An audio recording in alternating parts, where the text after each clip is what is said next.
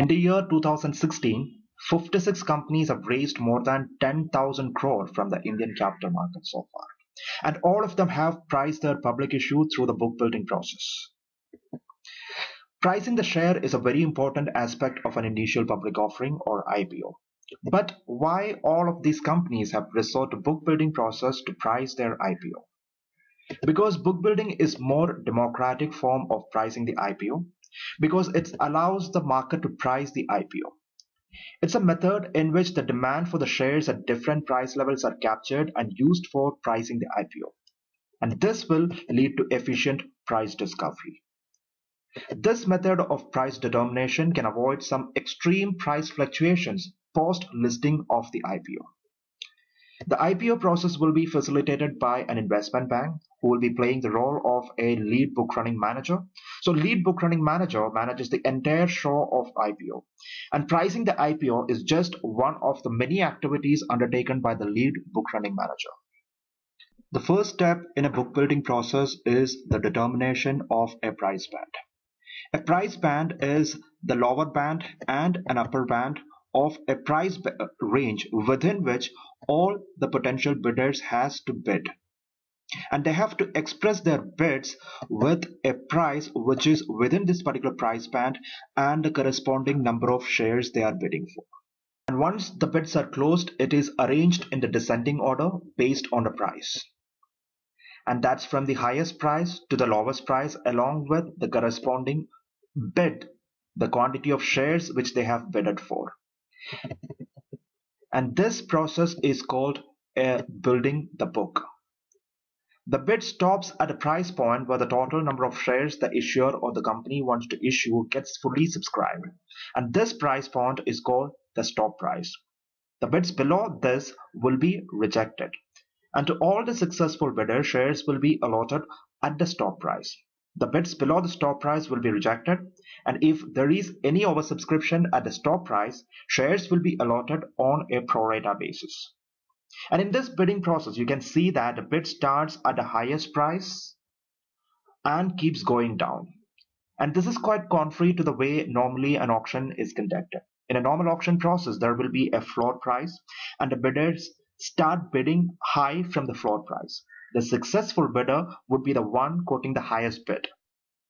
An auction process which is conducted in this way, that is from the highest price to the lowest price, is called a Dutch auction. Now let's try to understand this particular process with the help of an example. For that, let's consider a company called ABC Limited, and they want to raise 200 crore from the market by issuing 90 lakhs equity shares. The price band given by the company and its lead book running manager is between rupees 150 and rupees 250. And post IPO, they have listed the price, the bids which they have received in the descending order, the corresponding price and the quantity they have received, the demand of shares they have received. So at price point 250, they have a total demand of 5 lakh shares, and at price point 245, they have a total demand of 30 lakh shares. At price point 240, the total number of shares demanded is 20 lakh. At price point 235, the total demand for the shares are 50 lakh. At price point 230, the total shares demanded is 40 lakh. And price point 220, the total number of shares demanded is 25 lakh. Here you can see that the company wants to issue totally 90 lakh shares, and you can see that at price point 235 they are getting a total subscription of 1.05 crore, which is more than 90 lakhs, the number of shares the company wants to issue. So the company stops its bid at price point 235, and price point 235 is referred as a stop price. And all the bids which is below this particular stop price will be rejected by the company. All right. Now the company has to issue the shares to the successful bidders. But here the company has got a problem, because the total number of shares they want to issue here is 90 lakhs, but they have at stop price they have got a total subscription of 1.05 crore. So how do they resolve this particular situation?